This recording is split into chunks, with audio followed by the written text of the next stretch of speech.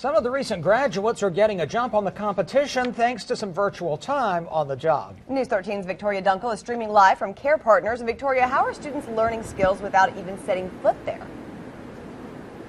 Well, it's a great program. It's part of the career and technical education program that Buncombe County Schools offers to students, and it involves all types of different career exposures. I mean, the partners that they have are programs like here at Care Partners, also the Biltmore Estate, Eaton, Thermo Fisher, just a few of the companies that are part of this. But what they do, especially with Care Partners, is they're allowing students who are interested in the nursing field to get an idea of what it's like to work on the job without ever setting foot in here through virtual training. In fact, Kristen Wilson is a CTE student. Well, actually, you just graduated, didn't you? Yes, ma'am. And you graduated with something that kind of puts you ahead of the rest when it comes to this. How did this program help you as you start your career in nursing?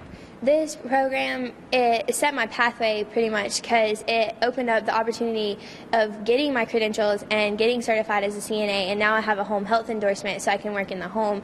So it set a pathway for me to choose whichever part of the healthcare that I want. Well, let's take a look at that virtual training, the video that is being taken into the classrooms, and it worked with Care Partners here, and there are CNAs who are actually educating you about what it would be like to be on the job. What do you learn from these CNAs, these certified nursing assistants who are teaching you the reality of the work? You learn experience. You learn everything that you have to do on a day-to-day basis. Like, everything that they do is what you'll be doing. So they are pretty much your role models and your leaders, and they show you exactly what has to be done so that you don't do it wrong when it's actually you that's doing it. Getting a taste of what the job would be like, was that what helped you make a decision to go into this field, or maybe just turn out another field? Yes, having the experience of working in a long-term care facility, it does help because it takes a special person to be able to do something like that. And for me, I'm not sure if I'm the type of person that could do long-term care, but I love it. Everything about it. I love being able to have that certification and work and be out there and help people better.